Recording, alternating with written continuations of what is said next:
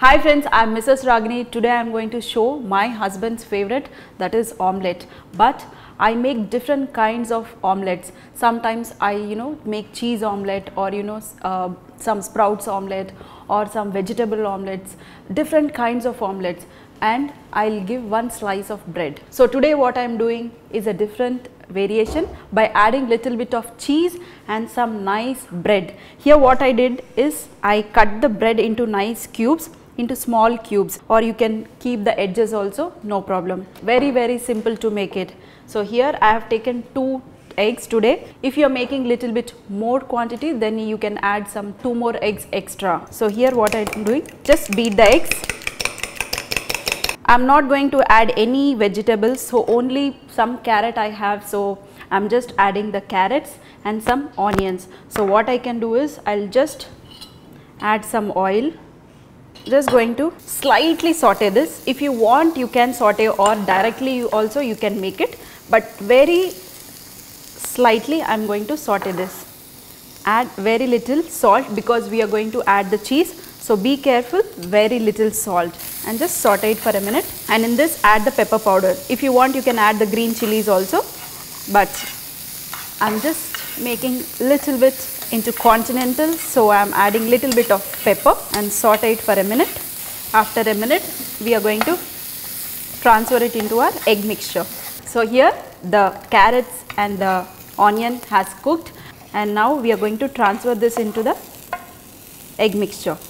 So here the egg mixture is ready. Now we are going to add some butter.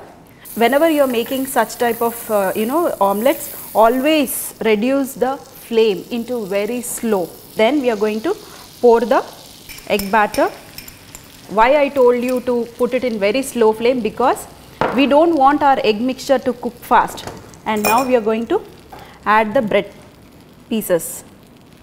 So just arrange it. If we are cooking it in a very slow flame, what will happen? This bread will stick onto this. Just take 2 to 3 slices of bread. This I love to grill and have it. That is also very nice. And now we are going to top it off with nice cheese. This recipe, if you are grilling it, I am telling you, you guys going to enjoy this like anything. So I made it both ways. So today I am going to show it on stove top, but another day I am going to show you in the oven also.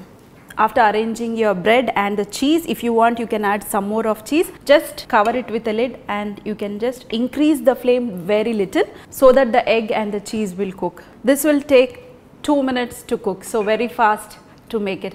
If it is in oven, then it takes 10 minutes. So dear friends, after 2 minutes of slow cooking, just remove the lid.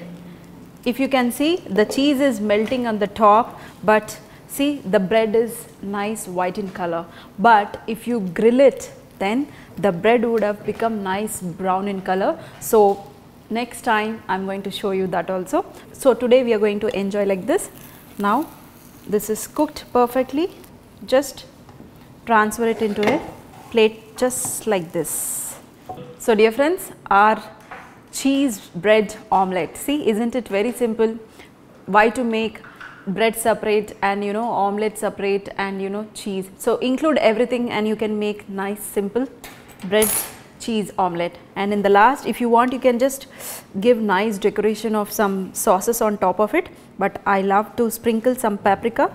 So here is some paprika powder. That is, if you have paprika powder, you can just sprinkle some paprika powder, or some red chilli powder also. Just sprinkle very little. If you want your bread to be little bit color, what I suggest is just saute the bread in little bit butter, then remove it off, then put your omelette and then arrange your bread. In that way you will get your nice crispiness of that bread. So isn't it one more way of making it? Now you can just have it with some directly like this. Wow, just enjoy it.